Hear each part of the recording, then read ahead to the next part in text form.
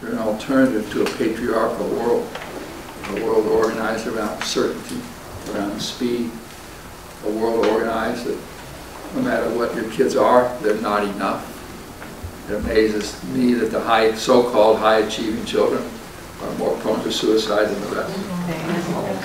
You know, so all of these are systemic, large things that we're all living in. And you, to me, are part of the alternative. The alternative is occurring in other places. There's an alternative economics that I'm very involved in. There's an economics of abundance, an economics of happiness. And so there is a subgroup of people. There's not the new economy. The new economy is how to make the old economy better. Right? So all these efforts of economic reform, nothing will change. They're still based on scarcity. So the market, consumer ideology, scarcity, which says we don't have enough, and if I don't have enough, I'm not enough. So part of what you do in the world is confront systems, people, teachers, children, with the fact that they are enough. There's nothing wrong with them. There's nothing wrong with our children, even our city. I do a lot with economic things in the city of Cincinnati, and they say, oh, we have the third greatest number of poor children in America. All these cities compete for their deficiency. So when I was traveling a lot, wherever you go into a mid-tier, of course, Seattle, Portland, Los Angeles, they're perfect. Petaluma, perfect. But they compete, so you go to a city and say, we got the worst homicide rate. You know, go to Milwaukee. And you go to Detroit, oh, we got the worst homicide rate. Go to Cincinnati. We got more people dying. And so the world takes its identity from what it's not, its deficiency. This is the cost of a consumer culture. You live in a world of social service. If you're in that world, you can't raise a dime based on people's gifts. You can only raise money if you can prove that something's wrong. So Cincinnati just did a study, the Urban League, 2 cities. So Cincinnati is 65% African American. They did a big study, a lot of publicity, 2 cities, and everything that's wrong with Cincinnati was documented. Race issues were documented. They make less money, higher unemployment. It's the 14th study of racism in Cincinnati over the last 17 years. And so I've come to believe that when people do a study, they have an incentive to make things better. That they're getting off on the deficiencies. And it drives me crazy. The evening news has one curriculum every night. And that is to tell us that it's a dangerous world out there. And there's nothing we're going to do about that. In the first 13 minutes, somebody somewhere died, or was shot, or the fire, or something. I'm getting, the Weather Channel now tells me where there are hurricanes everywhere in the world. I stopped going to work, I just watch the Weather Channel. Somewhere, hurricane something. This building. And it scares the shit out of me. Can't eat, can't cook. Somewhere in Africa there's a hurricane. You can get here. So this is the dominant narrative. There's something wrong with us. There's every reason to be afraid. That better management, better efficiency, better certification, higher standards will help. So you're an alternative to that. Economic people are writing books about happiness. It says we are enough. In journalism, there are pockets of journalism called generative journalism, solutions journalism, restorative journalism. And so in every discipline, architecture, there's urban people coming together. There's architects now talking about pocket neighborhoods where people connect with each other. There's a co-housing movement, been around a long time. There's a cooperative movement. 40 million Americans participate in a co-op one way or the other. Now none of this makes the news. Nothing touches the dominant narrative.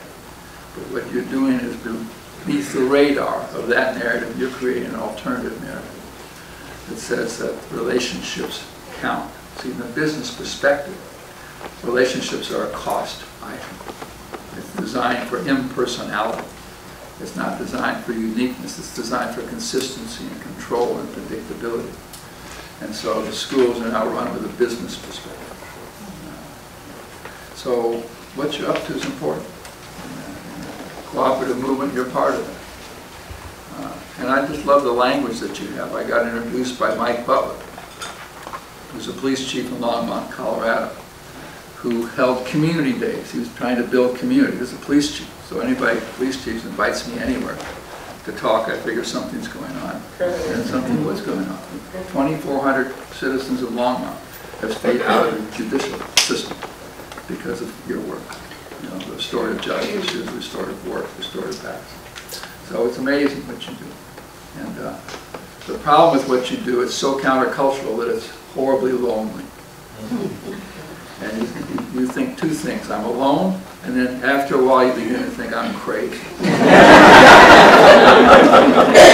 So the reason you're here is to discover that you're not alone and you're not crazy. And you're not the only one that's miserable and depressed because of what's happening in the world. I really mean that. Everybody's a pioneer, everybody's discovering something, always suffers from loneliness, because it's just such a bombardment. So that's the larger view. The narrative work is essential. To me, I've come to think that change the conversation, change it, and you change the world. That's all it takes. It's all. In the beginning was the Word. So even God knew that. God started with the Word. And so what you're doing is reconstructing, reimagining the narrative that takes place in the institutions that you care about. And it's a departure from the consumer narrative, not enough narrative. Retributive, in your terms, narrative. And something's going on. I mean, the police chiefs by last week all came together and said, we've let these people out of jail. Let my people go. They said mass incarceration doesn't, these are police chiefs. They said it's costing us too much money. Would it always cost too much money? But anyway, so that got news. I thought that was quite amazing. Canada elected a prime minister. Congratulations. Can I hear from Canada? Stand up.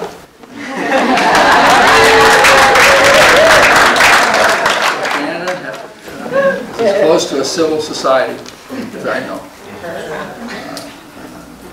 And then the guy, the first day he's elected, three things, I forget what they were. He said, we're going to stop the bombing with the United States. And he had two other things that just blew me away. We're going to stop polarizing each other and picking. So I think that's, and then the third thing is this guy comes to Philadelphia and New York, Pope Francis. I mean, it's quite amazing. I was driving on the New Jersey Turnpike before he came, and it said, Pope coming to Philadelphia next week, take alternate route.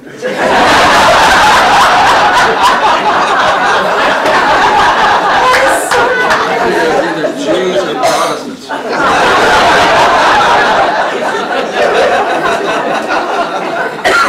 It's amazing. Something's going on. I wait for the music to catch up with it. But I said, what about this guy who's gay and traveled with his partner? And the Pope says, who am I to judge? And I thought, holy. The Pope doesn't judge. You know, that's all off the hook. That's all he did. He was the final authority for the Jews. So if something's going on, so you have these little blips. And so I thought we'd spend this time saying, well, if the task is to shift the narrative, if all transformation is linguistic, and I believe that it is, I know that my transformation is dependent on my shifting the story I have about myself. And I love the idea that in Russia, even the past is unpredictable. In Russia, even the past is unpredictable. And I figure if that's true about Russia, which my family came from a while ago, then it's true about me. So I have a story. Okay, I did have a mother and a father and a sister and a brother. But everything else I made up. And so I have my story. I've held it for a long time. Sister this, mother that, father died. Well. And once you realize it's all fiction, then it changes everything. Now everybody wants to hear their story. The story's all the way down. But I always know I'm happy to hear your story. But I want to know if you've told it more than 3 times. And if you told it more than 3 times, then a defense against the future. Right? So people's story is their meaning making of the world, and that's a limitation to anything changing. So you might say, I mean, we're in this world to keep reconstructing our story. So I want to hear it, but I know when I hear your story that you made it up. So I would really ask you, what's the fiction that you're living into? What's the excuse? So the story becomes an excuse. We have this belief that my past determines me. So the social sciences are based partly on the notion that I can be explained. Is somebody's phone? Yeah. That's your conscience calling. I don't mind it, but I'd like to answer. I did that once. Somebody said, you want to answer? I answered. What the hell are you doing bothering this person? Don't you know that I'm the opposite? I don't care. I'm not interested in your surgery. So that's the narrative then becomes the act of reconstruction. So a friend of mine, Walter Brueggemann, for those of you who might know about him, he's an Old Testament scholar. He uses the Exodus narrative story. And he said, we're living in Pharaoh's Egypt now. So we're living in a world that values commerce above all else, and commerce even between us. And he said the problem with the Jews was not that they were slaves, they just couldn't imagine not being slaves.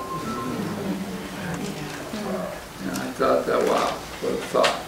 So our work then is to help people come to terms with one, that their story about how they got here is totally constructed. It's a social construction.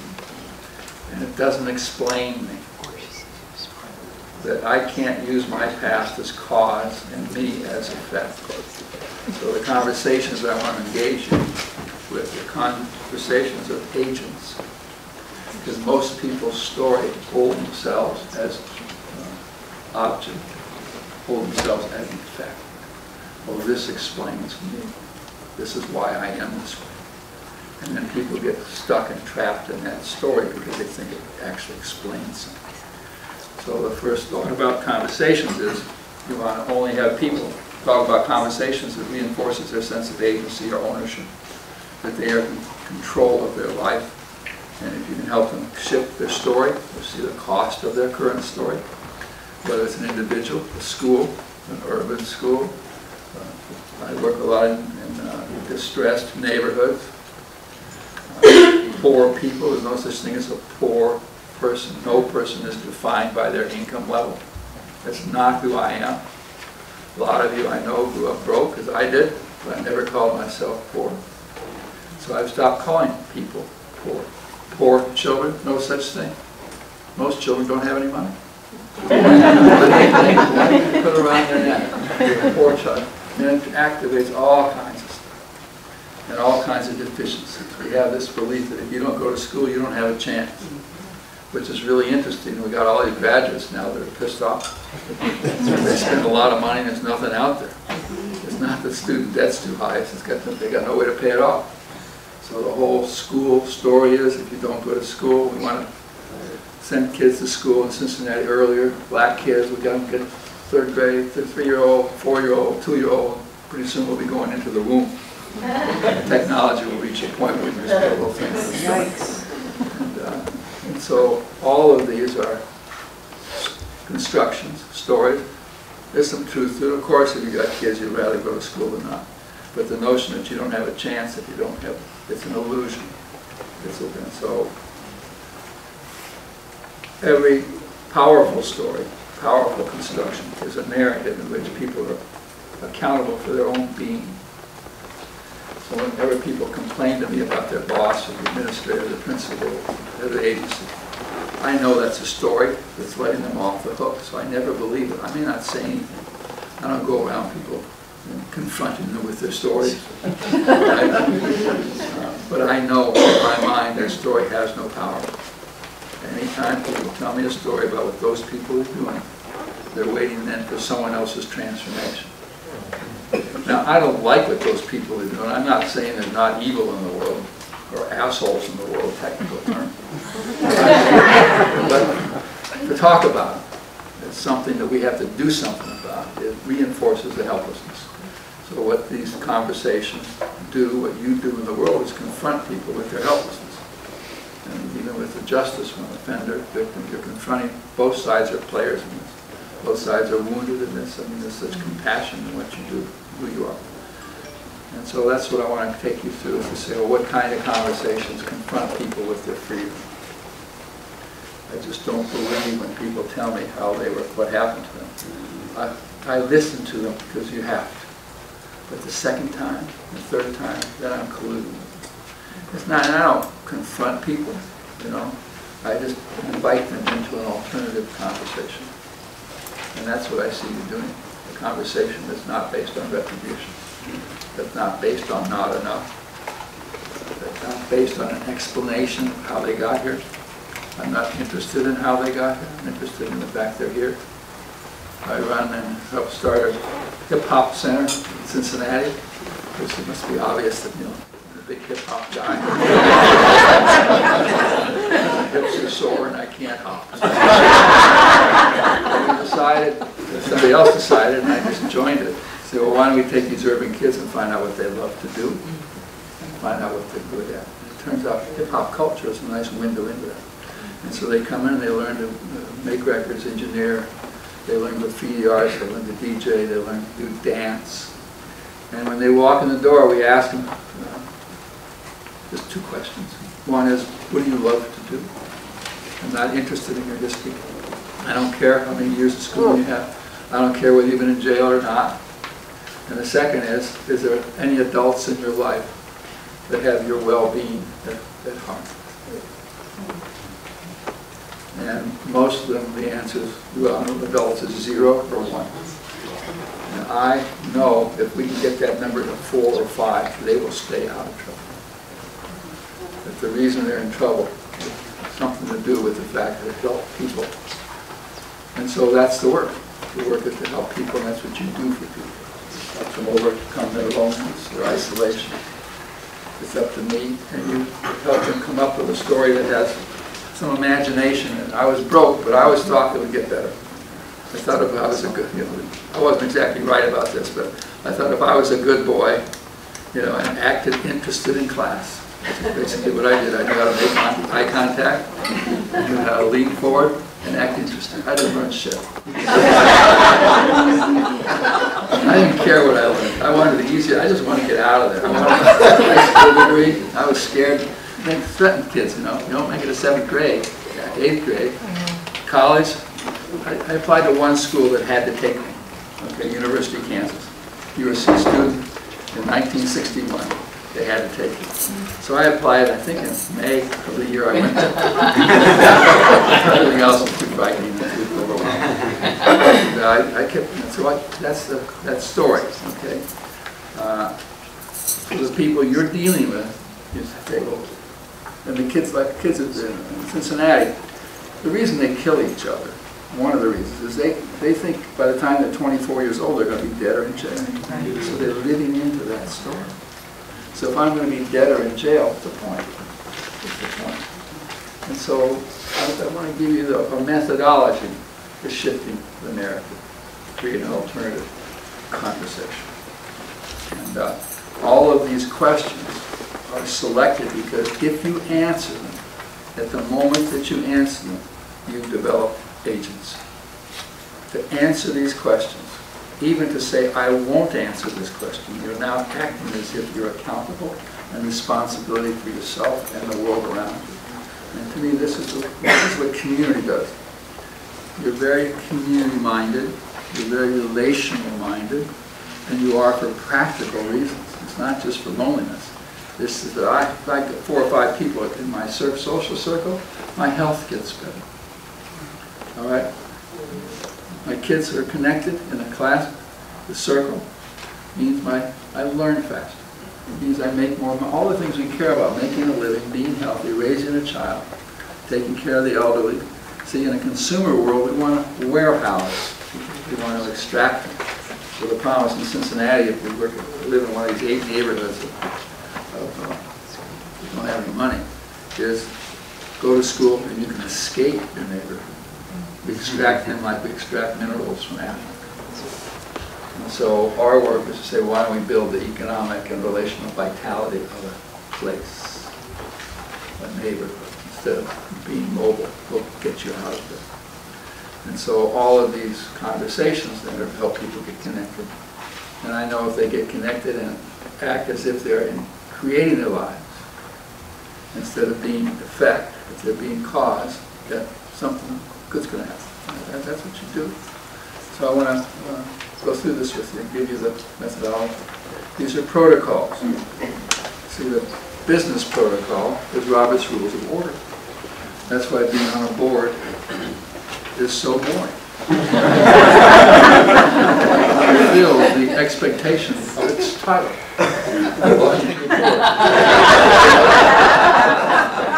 Boardroom, I know what you experience. I know by the architecture, it's a long, narrow table, which means that we have to take sides against each other. Even the way we're going to reconfigure this room in a moment, because right now we're totally living out the patriarchy. I'm talking, I'm standing, you're sitting, you're listening, you're acting interested. Which I appreciate.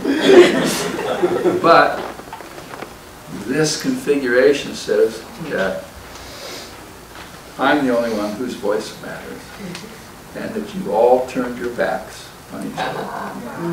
Every auditorium, every church, okay, says by its physical design that we came here to learn docility.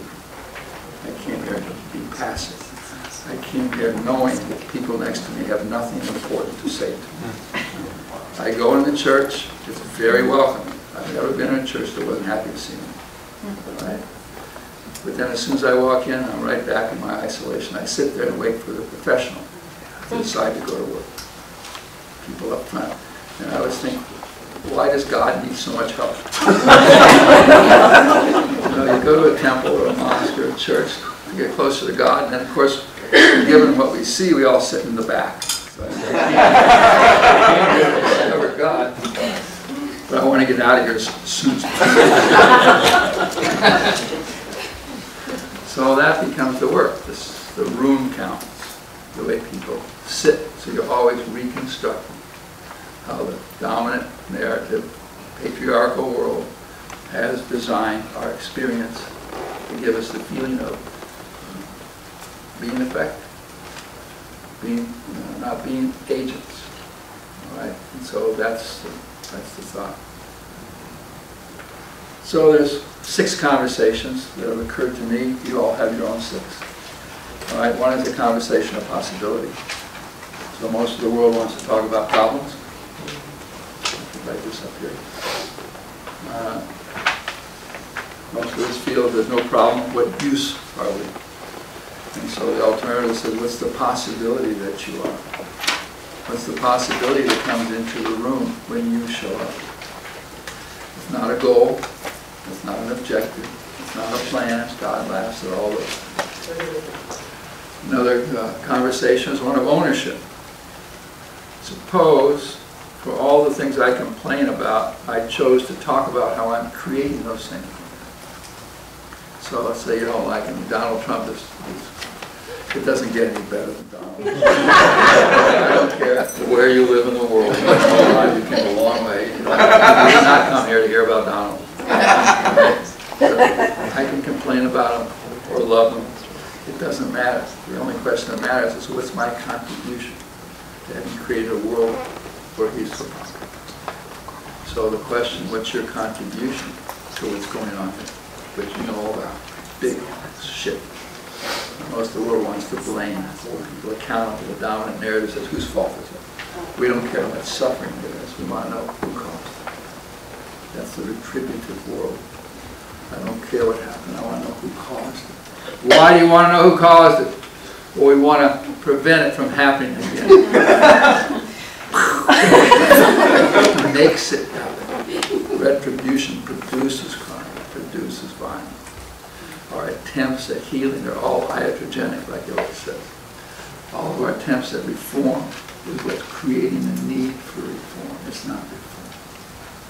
So that's another conversation of dissent. If you can't say no, your yes means no. In high control institutions, we give emphasis to loyalty. We want you to be a team player. I want you to be a can-do kind of guy. So no terrifies us. It's considered disloyalty. So part of your work in the world is to help people say no. No is the beginning of a conversation of commitment. It's the beginning of a conversation. It's a conversation of commitment. So the consumer world believes in barter. What's in it for me? A quid pro quo. Incentives. Let's pay these parents to come to back to school. We think we can purchase love, purchase everything. And so commitment is to say yes or make a promise with no expectation of return. And make the promise for its own sake. Now the economist doesn't like this. Adam Smith didn't like this. He didn't think the butcher would cut our meat unless there was an economic incentive for the butcher to cut our meat. This is the, and then there's the conversation of gifts. So most of us know about what's wrong with us. I've known what's wrong with me. If I ever got into another relationship, which I won't, because this one's going to last, but if I ever did, I could write the manual for the feedback. So I've gotten pretty much the same feedback from every relationship with a woman I've ever had in my life. And I've been working on it really hard for about 55 years with no evidence of success. I listen a little more, I interrupt a little less, I make eye contact about the same amount. I kind of think that my opinions are a little more interesting than the opinions of those around me, so interrupting people, small price to pay. I own a period. Okay, I want. So these are little habits of mine. I can explain where they came from.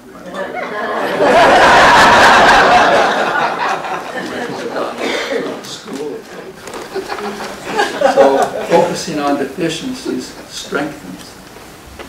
What you see is what you get. And so there's an incentive. So the Urban League published this 2 cities report on racism. Why? It creates demand for the Urban League.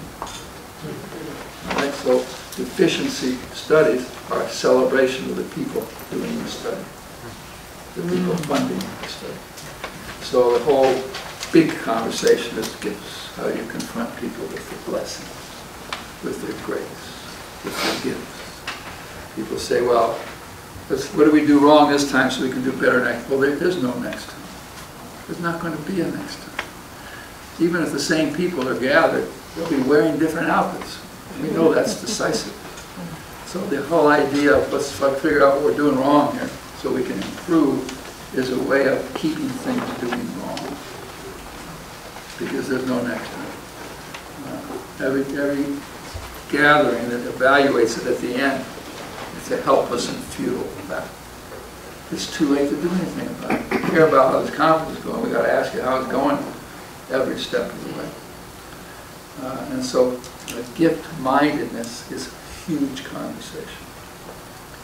And I'll talk more about it later, but the only time we really talk about gifts is when somebody's dead. I know when I die, there will be some occasion, gathering, and there will be a eulogy, and people will forgive me, all right? Little habits that I got worse. But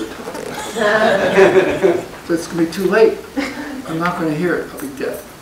And that's the only time we value gifts, is when somebody's done. So our work is to bring the gift conversation into every step, every time we gather, every time we're together. To keep deepening people's understanding of what they're good at. This is not a warm fuzzy. This is not a path to love or relate. You do it because I need to know what I'm good at. I know what I'm not good at. These kids you deal with, whoever they know, they've been told all their life. People can make a living off of their deficiency. Talbot House is the biggest social service agency in Cincinnati. Their budget keeps growing every year. You know, they keep opening more local groups. And I think, isn't that a sign of failure? If they're doing what we have, if they're dealing with the people that aren't making it and their business is growing, isn't that a problem? And so all of that's a deficiency mindset. And So those are the conversations. And then one is invitation. I want people in the room who chose to be there. And my own belief is that, and then you'll have your own questions, but what I want to give you is the experience together and a set of questions that if people answer or don't answer, but when the question is brought into the world, all right, choice has a chance, accountability has a chance, intimacy has a chance. The business perspective is terrified of intimacy. It's called lost production. And the cell phone world, the technology reinforces my alienation, sold as a connecting device. And it's quite amazing, but I don't want to get into it. It's different. So this is what a frame, and this is what is going on in everybody who's trying to rebuild. So what I've just done is give you context. Okay? Trying to give you a reason. I can't just break you into small groups as you come in the room. But I need a context wherever I go. What's the point? And the context is a shift in narrative, change of conversation, from helplessness to agency, helplessness to citizen. So I say to people, how do you want to be? I'm a citizen of Cincinnati, that's what I do. All the rest is just story. And then this helps people create space and enough love, intimacy, connection, so they can imagine leaving Egypt. They can imagine not being slaves. And that's what was so hard, especially when you told the Jews, oh, where are we going? You're going to the wilderness. Well, you know what the wilderness is? It's a place with no visible means of support. How's that for a sales pitch? I'm waiting for a candidate that says, I'm not going to raise your children. I'm not going to get them in school. I'm not going to find you a job. Okay? So that's the work, to create space and enough connection so people can imagine an alternative and get over this notion that there's something wrong with me, that my story explains what got me here, that those people need to change. How are we going to tell truth to power? That's a joke to me. Who claims truth? If all my stories are fiction, what does it mean that somebody's telling the truth? I have the truth. No, you don't have the truth. You just have a compelling story. Tell it. Go for it. Shout it. Scream it. Scream it together. It's fine. And things need to be protested. But underneath that, ultimately, we have to decide we're going to create together an alternative to the world that I've inherited. And to me, that's the restorative work. What you're restoring is connectedness. You're restoring relationship intimacy. You're restoring power to people. They can do something in a world that says that you can't without. Most leadership training teaches managers and leaders to control people more effectively. Skillful leadership is controlling people in a way that they feel good about it. And so people say, well, we need strong leadership and save me from strong people. So what I'd like to do is, any thoughts or questions you have? So I want to give you some plebeian protocols. Right? So Elijah was the uncredentialed king in the Old Testament. So I like that idea. Elijah had the power to heal. All the credentialed kings, all they could do is fight. And so these are protocols of connection, protocols that build intimacy. So let me give you the protocols. First, the small group is the unit of transformation. It's only in the small group that everybody's voice gets heard. And you know this. You've been in the circle. The group in my mind has to be small enough so there's no place to hide.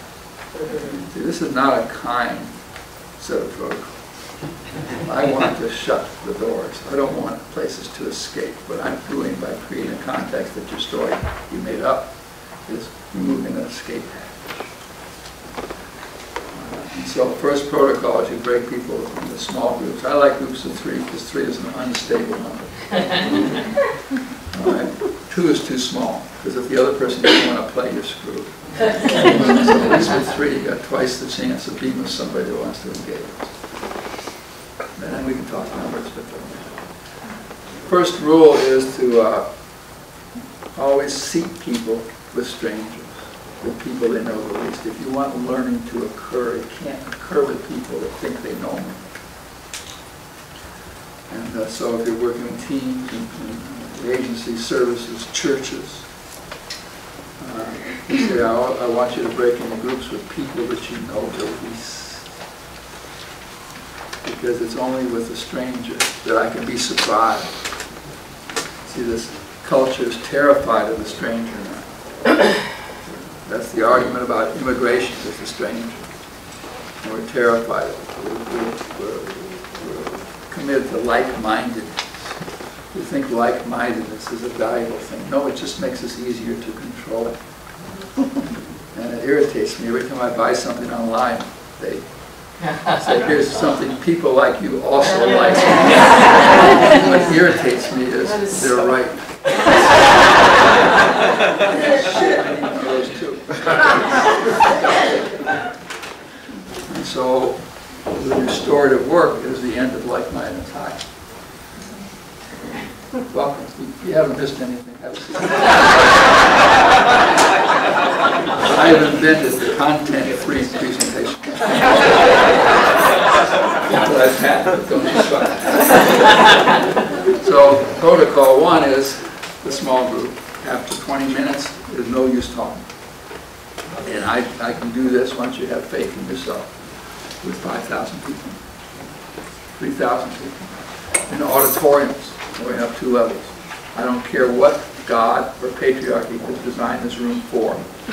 All right, auditoriums are designed for entertainment and persuasion.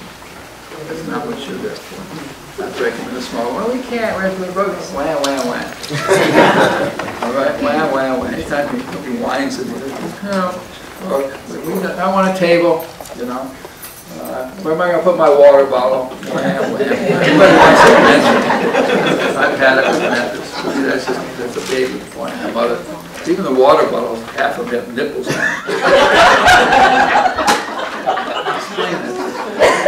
We're going to meetings, for God's sake. I'm not going in the Alps. I'm not worried about losing liquid. Nipples on them. So, whenever you do these things, people will defend against them because they know what you did. All right? And so you just don't take anybody. I tell people, if you can argue with me, be careful, I'm going to take your side. So don't collude with all the reasons not to be in small groups. Oh, well, we came together. We like to be together. I know you like to be together. Now, I physically will separate you. You know, that's my boss. We get along great. We're excited to be in a small group. I know you. I know if they're with people they know, they won't learn anything. Now, some people may have worked together for 20 years. That's fine, but there's still somebody in the group they know the least. So you're acknowledging that. You're making that a big deal. And it brings hospitality into the world. Hospitality is the welcoming of strangers. That's what hospitality is. That's what your job is. That's what you did a beautiful job of welcoming us this morning. Welcome. You came to the and so with people you know the least. Second step is don't wait to be chosen. So everybody has a story, okay, that keeps them passive. Everybody's taking the Myers-Briggs questionnaire. If you haven't taken it, you've taken some, and you've got some initials that describe who you are. I'm an INFJ. I don't remember what they're about, but I am that. And so everybody's a story about being an introvert and blah, blah, blah. I'm not interested in your story of introversion. So be with somebody you know the least, get in groups of 3, and don't wait to be chosen. All right, so all of these are ownership protocol. And then the most important one is don't be helpful to each other. We have to caution the world against help, especially loving, caring people like us. All right, help is a form of relational colonialism. It says, I know and you don't. Aren't you lucky? How can I help you? Okay, the people you're working with are not your customers. We're citizens. I don't want to be anybody's customer. Maybe I do when I go to Nordstrom's. All right? And so you say, don't give advice. Don't be helpful. Don't tell anybody, well, when I was in your situation, here's what I did. Because that implies that it worked out well. I was your age, I know, and look at who you are now. It didn't go well. But it's a form of boasting. Advice is a form of boasting. I can't help it, but I can. And so you try to tell people, don't be helpful. Especially if you're dealing with youth, don't be helpful. Don't give advice. Don't tell them don't ask them what are you going to do about it. So you instead find out who this person is. And so in your work, in our work, wherever you go, I want to be asking people to substitute curiosity for advice. Part of the dominant, control, patriarchal world, there's no space for listening. It's all about talking. So that's a big, we've gone about that, but you're trying to replace it with curiosity. So when these kids come into elements of the problem, we ask them, what do you love to do? What are you good at? Wow, great. And we don't give them any advice. Now, if they get there, and if they find 4 people that care about their lives, and they realize they're good at singing or dancing or recording or whatever, they stay out of trouble. You know that. You know you're trying to heal the symptoms. Getting kids kicked out of school is a symptom of the disconnection. Yeah.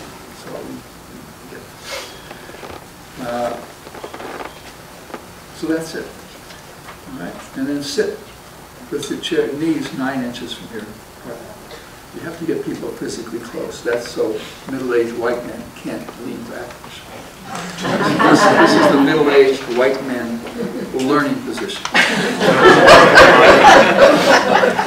What are you doing?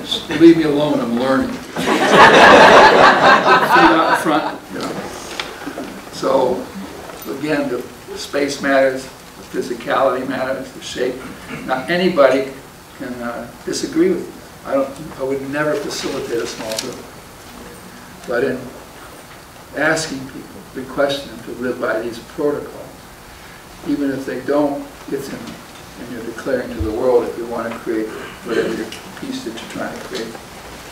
This is a methodology to do that. So I'd like you to, let's do that from now on.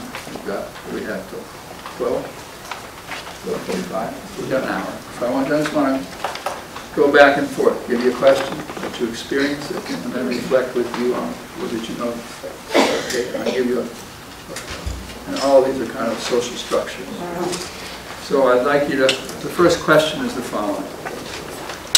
It honors the fact that people are in the room. See, a lot of people will be in the room and they didn't know they had a choice. And that's never true. People have an inventory of excuses that are inexhaustible. Dog ate my homework. Some of my favorite ones that he has heard. One is the woman. I said, why weren't you there? And she said, well, my car got stuck in a pond. I love that. I want to talk to her. How did you get there? Did you think you could drive it out? The best, Margie, the best. I said, Margie, where were you yesterday? She said, oh, that my calendar didn't have that day in it.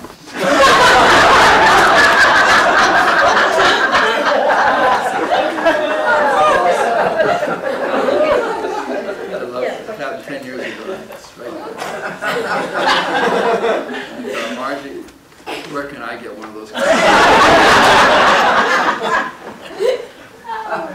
I know when the Gregorian Pope Gregory had a meeting, decided on a standardized how many days in a year, how many hours in a day, how many minutes an hour. We lost 11 days. I want them back.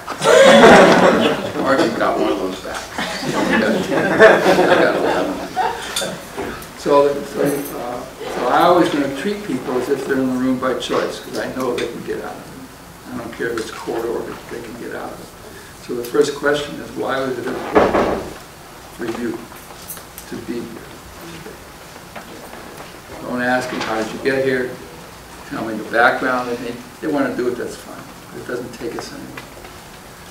Why was it important? So if I can declare through the power of a question what's worth talking about, what's restorative in the language, then I'll always choose that language. How did you get here? It was, oh, somebody recommended it, or somebody left. That's not. Why was it important for you? So you're substituting questions of procedure, logistics, with questions of meaning. So you want to engage people in questions about, what does this mean? That's the ultimate curiosity. The best question is to ask people, instead of what are you going to do, you ask them, why does this matter? Now, that's the most loving question. I want to know what life means to you. I want to know what this moment means to you. And then when they tell you, you just say thank you. You don't. Okay, so that's the deal. Take about 10 minutes. Find 2 other people. Rearrange these chairs. Organize that sardine long enough. That's the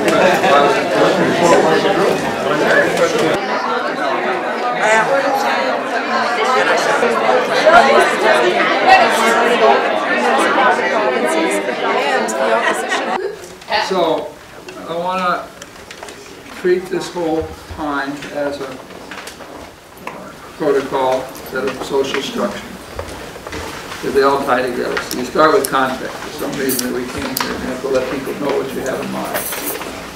And if they say, that's not what I came for, then I say thank you. I won't be deflected. Because you're in a room with people and you have a contract with something larger you can't get into because there's nothing.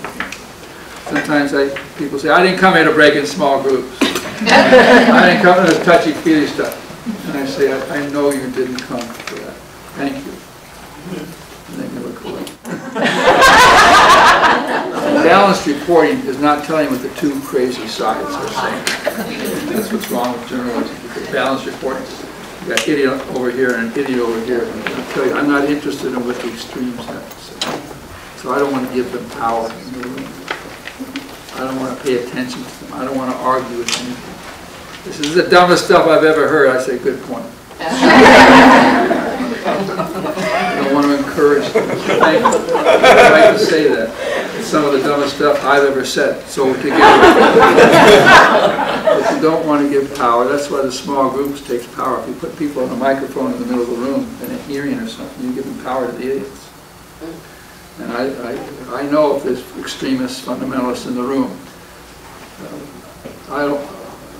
I'd rather sacrifice 2 small groups with them than let them control the whole room. So all these structures have a political or relational intent. Pick a small group, keep it notably. Now, when we come back together, you never ask people to report on what happened. Reports are boring. Usually they're reporting on something that never occurred. It's my chance to speak, screw you. Here's what I wanted to talk about. And ask it as a report, so I don't ask for it. Okay. So what I am interested in is what struck you. So you're trying to bring reflection. So in Pharaoh's Egypt, the purpose of the Sabbath was to have 1 day a week without restless productivity. And no matter how much the Jews made, or whatever story you have, it wasn't enough. So 6 days a week, whatever you do is not enough. This is the management notion. Arguing the sports analogies and setting standards and all this kind of controlling. So all those things extract our humanity. So what you're trying to restore really is our capacity to be human with each other.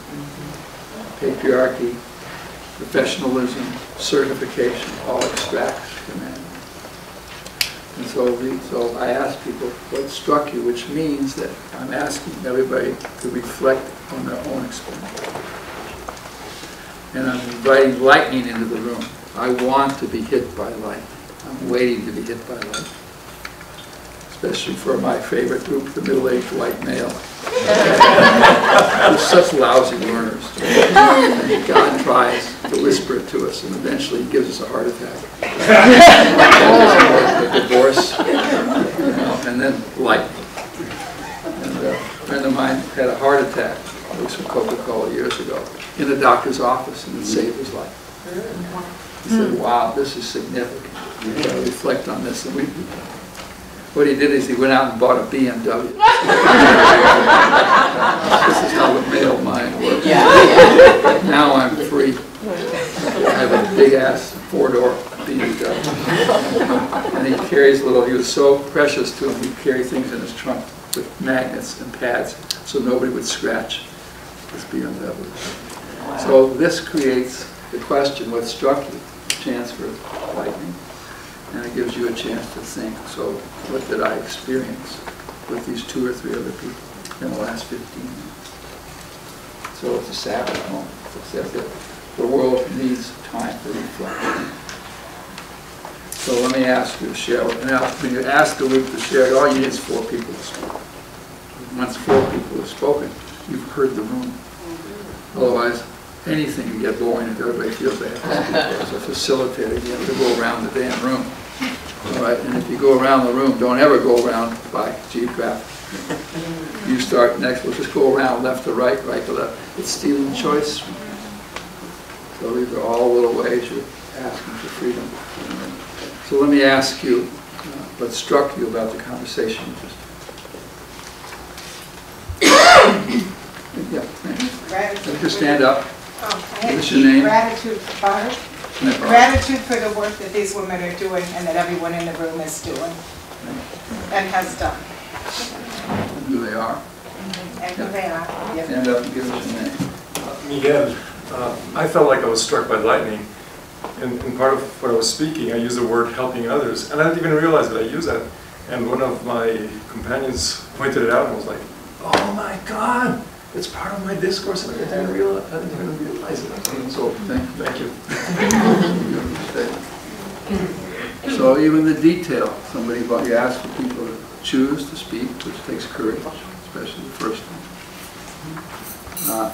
You ask them to stand for something. So I want to create a world where we're all standing, finding our own light. And then you ask them the name. All the stupid little things. They don't mean anything.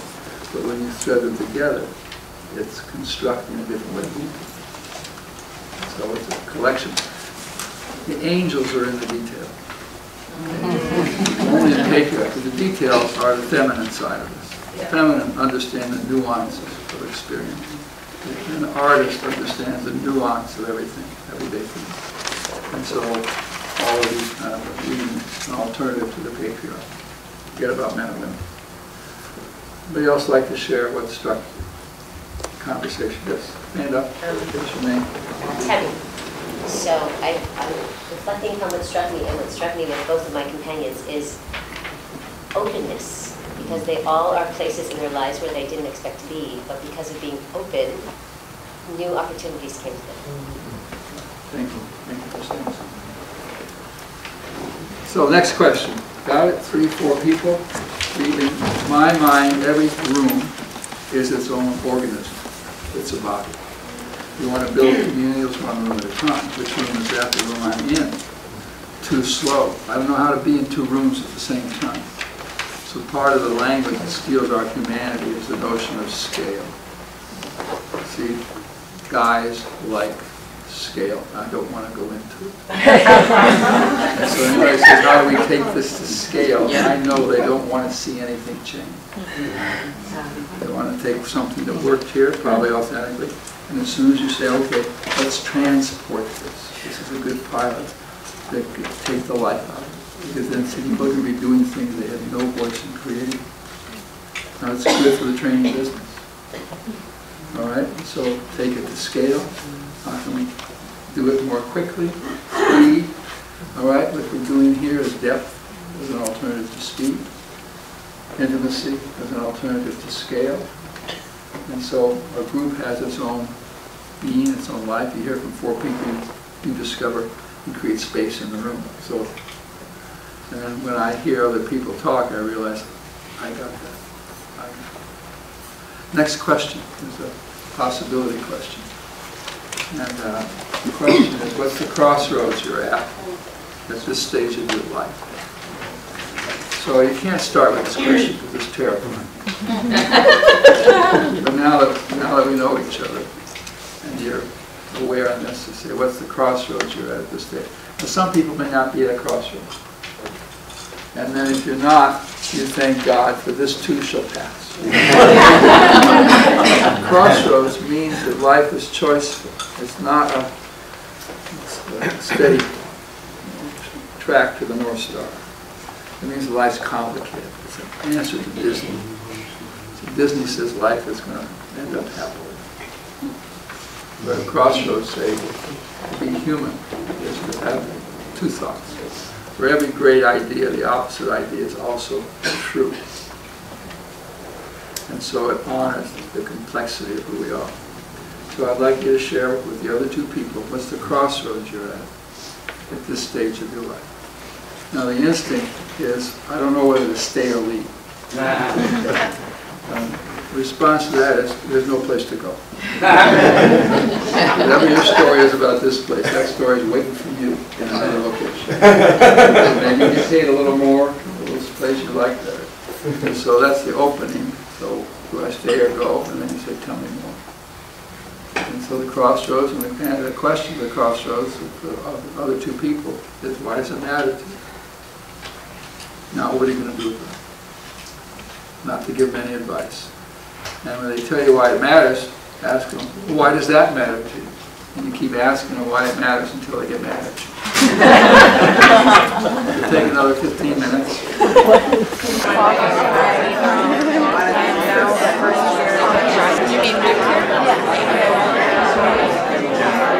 So let me ask you again. So I've given you two questions. One is, why was it important for you to be here today, which helps people get present and realize it means something. If I can figure out what today means for me, I can figure out what my life means. And it introduces meaning as something worth talking about instead of just productivity. And the second question is, what's the crossroads you're at? It treats you as choiceful, as conscious.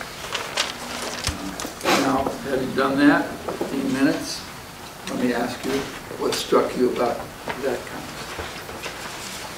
Now, if you let the small groups go on too long, they get tribal. Everybody thinks, yeah, we have the best small group in the room. Screw the rest of the community. And that's the dark side of neighborhoods. I think, wait, yeah, we're a great community, great neighborhood. I know 4 people and we're really close. So. These are all our children. This whole block is connected. I know that public safety is related to eyes and hearts and feet on the sidewalks, front porches, all that. So let me ask you, though, what struck you about this conversation? Yes, thank you. Stand up and give us your name. I'm Nancy Riesenberg. What struck me about this conversation was that I'm a very literal person, so when you said if you told your story 3 times, you're not really kind of telling the truth. And so the first time around, I didn't have much that I could say because I felt as though I was always wanting to tell one of my stories. Beautiful. But this story, this question about crossroads was more specific and engaging, and even though we didn't get all the way around, and I'm not saying that we're tribal, but we are a really nice group. The best group. It was apparent that is, I can't imagine that there's a time in your life when you don't feel that there's some kind of crossroad. And I don't know that people ever get the chance to stop and think about that. And so that was a gift. Beautiful statement. And it doesn't matter if you get around, because we're telling each other stories. And our crossroads are so intertwined. And you can always catch up. So that's a beautiful story. See, the question itself is how. What's the crossroads? And because if you're not at a crossroads, then you're not alive. You're living a life you haven't chosen. Because the world's too whacked out now to be a business. Certainty is the business perspective. Blueprint, managing change. You have all this silly little guide language. How we're going to manage change. It's good that if you don't know where you're going, I like the fact I don't know where I'm going. So that means any road will get you there. Business perspective. Goals, goals, goals. And researchers. I know the RAND Corporation. Any of you hear from the RAND Corporation? Let's keep moving on. Anybody? Good that you're here. See, in evaluating kind of social focused things, you got to be careful that you don't use the business perspective to evaluate. Cost, efficiency, speed, scale. It almost you need the qualitative, you need to somehow capture. Your question is, in what ways are you touching people's lives? And that's a complicated, answerable, but it's a complicated question. I saw one study, and it wasn't the man who did a Palo Alto, Hewlett Packard Foundation. Put a lot of money in East Palo Alto. And then they researched it. And what they saw was that people weren't connected. There was no social capital. So another way to describe what you're up to in the world is building social capital. But then the recommendations from the researcher was they needed more planning. Okay, and so the business perspective thinks no matter what the problem is, more planning is needed, more predictability is needed. What was needed was more relationship building, more connection. So that's the, anybody else? Yes, Josh. Josh Wachtel. I was just struck by how the question and the answers really got right past professional orientation and the intersection between personal and professional. Yes. What's your name? Yes, I'm Lynn, and I must be the maverick here because what struck me was actually the missing voice. We didn't get around, and that I feel that this woman here has a voice, and I wanted to hear her story. So for me, that was a loss. Thank you. But she's got a story. The nice thing about what struck you as a guider, whatever you are, you don't have to be invested in people's answers. Some people will be very disappointed about what just happened. And you say thank you. So that you don't have, that's why you don't need to facilitate a small group, and you don't have to be invested. As a leader, you don't have to have an answer for questions people come to. As a leader, I'm not here to meet your expectations. And you know why? Because people's expectations are too low.